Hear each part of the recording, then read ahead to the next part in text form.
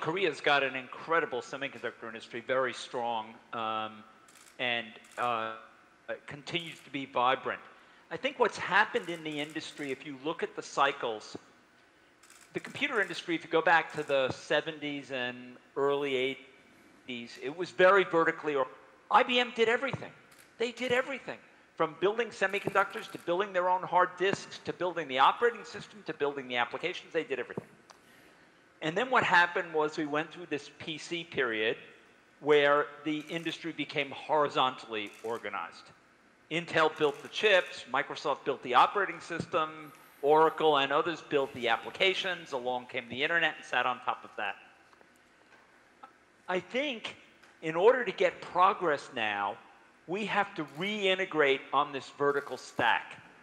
And that's causing a reintegration of the companies and a rethinking, which is why, for example, Google builds a machine learning chip, because they have the knowledge to do it. And of course, you also have players like TSMC playing a key role as a foundry service, which when we started MIPS, there were no foundries. It was one of the difficult things. There was no such thing as a fabless semiconductor company. Now, fabless semiconductor companies like NVIDIA rule the world. So the industry has gone through this tremendous change. But I think it's actually liberated them to get more creativity and bring more innovation into the space.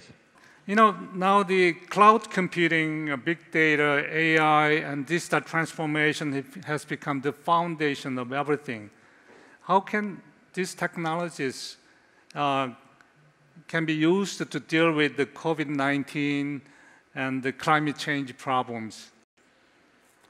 So the big advantage of these technologies is their ability to look at extremely complex data and discover relationships. So for example, I think some of the opportunities in the COVID-19 space are probably in things like drug discovery, where we can use machine learning to recognize complex patterns, how proteins fold and structure themselves, to discover, for example, to do a search from, we have lots of drugs. Some of them might actually be useful against COVID-19. Can we find a structured way to use machine learning to search the existing drugs that have gone through clinical trials? We know they're safe for people. Can we find an intelligent way to search those and find out if any of them might be useful for treating this new virus? Similarly, I think in climate change, we can use the technology both to search for radical breakthroughs in energy technologies that will be more green, more beneficial for the Earth. We can also use it to understand what's happening in the Earth dynamic. Modeling the Earth, it's extremely complex, it's chaotic. Trying to model it with strictly deterministic mathematical models is just too hard a problem because of chaos theory. So can we use AI techniques to determine what the long-term trajectory looks like and predict where we might be in another 10 years? Right now, there is an explosion of interest in AI and in machine learning and deep learning in particular. There's not enough talent out there yet to satisfy all the demand from not only things like drug discovery, but the financial markets, lots of business intelligence markets that are exploding. We've got to build a lot more people in the AI space that understand how to use this technology, and that's why the work you're doing on the new Data Science Institute is particularly important, because there's a dramatic talent shortage. I think some of that talent may end up in the pharmaceutical, some of it may end up in the financial sector, but I think we hope to keep enough core technology there that we can continue the basic technology development, which will be critical. We're not close to done with the basic technology development yet. We're really in the infancy of AI. It took 50 years to get AI born, with the great when the AlphaGo beat the world's Go champion there in South Korea. That was the turning point. That took 50 or 60 years to get to, but we're still just in the beginning phase of seeing this technology mature. Now, U.S. is the far advanced leader in this AI and the related technologies, and China has been catching up. U.S. fast with its own market scale and its own, unique market control mechanism with one-party system. 15 years ago, Tom Friedman said that the internet makes the world flat. Now we are seeing that the reversal of this trend. Unfortunately, the world is being divided by US-China collision. How do you see this division affect the global business, the global innovation system like Silicon Valley, and the education system? Well, I think you're right. I think we are coming to a potential divide in the road, which we've already begun to see. Whether or not there is a strategy going forward, it's hard to see right now because there's a collision of interests both in the commercial sector, which I would say in the commercial sector, we're better off just competing against and competing for and trying to bring the best talent to bear.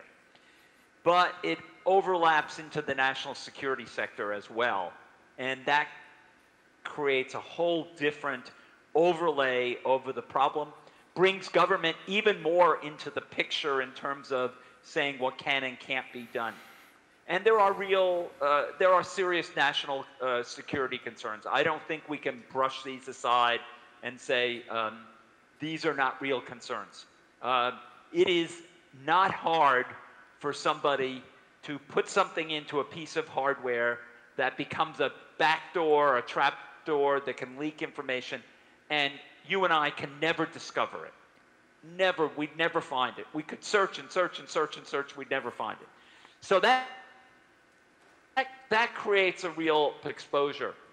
And I think we're going to have to either decide that we're going to work together and make agreements which prevent that kind of thing from happening, or we're going to fracture the market. Now, the world could have two markets. It could have a market in China, maybe North Korea, a few other places, and it could have a market of the rest of the world, the free world, so to speak. Yeah, we could end up there. It wouldn't be a disaster. Each one of those markets is big enough to support itself. It will slow the pace of technology down a little bit, but it wouldn't be an impossible situation if that's where we end up. What did you do to make Stanford and the Silicon Valley grow together? Well, we've always had a symbiotic relationship dating back to Hewlett-Packard, which is now 75 years ago, the start of sort of the first Stanford spin-out. The university has always seen itself both as a talent magnet, but also it attracted people who were interested in possibly becoming entrepreneurs after they did their research. Because it was a very easy place. It was easy to take a leave of absence, license a technology, and go do a startup, and then come back to the university and re-engage. And we've had a lot of faculty that did that. And when they came back to the university, they brought so much experience from starting a company and being in industry. They could give new insights and they could coach younger students who might be thinking they'd like to do that as well. So we built up role models. We tried to make it easy. One of the great things about the Valley and Stanford, or Berkeley for that matter, is that industry and university, they respect one another. They do different things, and everybody understands that universities and industry are on different time scales and have different focal lengths. But they respect the work that goes on, and that it makes it possible for them to collaborate and interact in important ways. How do you see the education has to change? Most universities, in the world suffer from rigid silo structures and fail to accommodate the fast change of the world. Yeah, I think you're right. Getting universities to change requires that you build a long-term plan to get, because they're going to change slowly. We have tenured faculty, there's slow turnover. One of the things we do at Stanford is we hire the vast majority of the faculty we hire are young faculty, just out of their PhD or a postdoc. We look for people who are in fields that we see as growing in importance to hire. And we often try to put them in a disruptive situation where they'll help bring the department along into the new age. And we really empower those young people because we believe that often the very best idea is going to come from a young 35-year-old faculty member, not necessarily from the great, wise, older faculty member. Sometimes many of the breakthroughs come from those, particularly in the technology and science fields. So we keep trying to innovate in that way and renew ourselves. We like to say, in a university, every day should be a first day. The World Knowledge Forum